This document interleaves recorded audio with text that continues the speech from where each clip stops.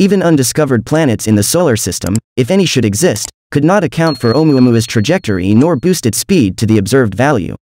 For these reasons, Oumuamua can only be of interstellar origin. Oumuamua entered the solar system from north of the plane of the ecliptic. The pull of the Sun's gravity caused it to speed up until it reached its maximum speed of 87.71 km per second as it passed south of the ecliptic on the 6th of September, where the Sun's gravity bent its orbit in a sharp turn northward at its closest approach on the 9th of September at a distance of 0.255 astronomical units from the Sun, i.e., about 17% closer than Mercury's closest approach to the Sun. The object is now heading away from the Sun towards Pegasus towards a vanishing point 66 degrees from the direction of its approach. On the outward leg of its journey through the solar system, Oumuamua passed beyond the orbit of Earth on the 14th of October with a closest approach distance of approximately 0.1618 astronomical units from Earth. On the 16th of October it moved back north of the ecliptic plane and passed beyond the orbit of Mars on the 1st of November. Oumuamua passed beyond Jupiter's orbit in May 2018, beyond Saturn's orbit in January 2019, and will pass beyond Neptune's orbit in 2022. As it leaves the solar system it will be approximately right ascension 23 feet 51 inches and declination 24 degrees 45, in Pegasus. It will continue to slow down until it reaches a speed of 26.33 km per second relative to the Sun, the same speed it had before its approach to the solar system.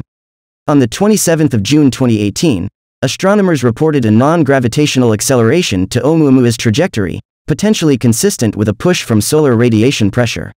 The resulting change in velocity during the period when it was near its closest approach to the Sun summed to about 17 meters per second.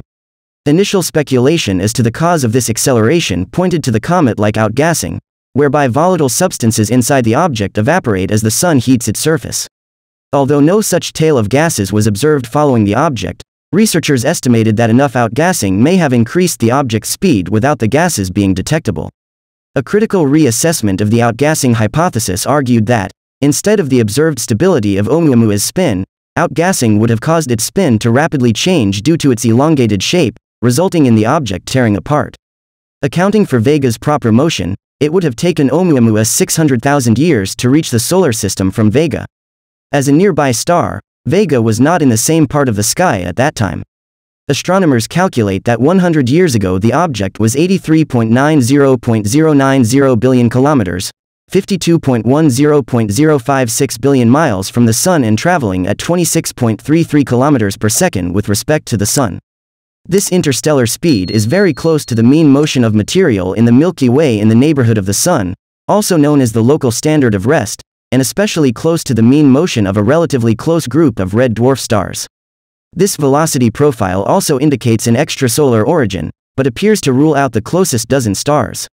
The closeness of Oumuamua's velocity to the local standard of rest might mean that it has circulated the Milky Way several times and thus may have originated from an entirely different part of the galaxy. It is unknown how long the object has been traveling among the stars. The solar system is likely the first planetary system that Oumuamua has closely encountered since being ejected from its birth star system, potentially several billion years ago. It has been speculated that the object may have been ejected from a stellar system in one of the local kinematic associations of young stars within a range of about 100 parsecs, some 45 million years ago. The Carina and Columba associations are now very far in the sky from the Lyra constellation, the direction from which Oumuamua came when it entered the solar system. Others have speculated that it was ejected from a white dwarf system and that its volatiles were lost when its parent star became a red giant. About 1.3 million years ago the object may have passed within a distance of 0.16 parsecs to the nearby star TYC 4742-10271, but its velocity is too high to have originated from that star system, and it probably just passed through the system's Oort cloud at a relative speed of about 15 km per second. A more recent study using Gaia Data Release 2 has updated the possible past close encounters and has identified 4 stars, that Oumuamua passed relatively close to and at moderately low velocities in the past few million years. This study also identifies future close encounters of Oumuamua on its outgoing trajectory from the Sun. In September 2018, astronomers described several possible home star systems from which Oumuamua may have originated. In April 2020, astronomers presented a new possible scenario for the object's origin. According to one hypothesis, Oumuamua could be a fragment from a tidally disrupted planet. If true, this would make Oumuamua a rare object, of a type much less abundant than most extrasolar, dusty snowball, comets or asteroids. This scenario leads to cigar-shaped objects, whereas Oumuamua's light curve favors a disk-like shape. In May 2020, it was proposed that the object was the first observed member of a class of small H2 ice-rich bodies that form at temperatures near 3 kelvins in the cores of giant molecular clouds. The non-gravitational acceleration and high aspect ratio shape of Oumuamua might be explainable on this basis. It was later calculated that hydrogen icebergs cannot survive their journey through interstellar space. Initially, Oumuamua was announced as Comet C. 2017 U1 based on a strongly hyperbolic trajectory.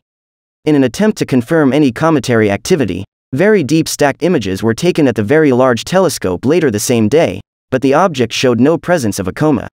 Accordingly, the object was renamed a 2017 U1, becoming the first comet ever to be redesignated as an asteroid. Once it was identified as an interstellar object, it was designated 1I 2017 U1, the first member of a new class of objects.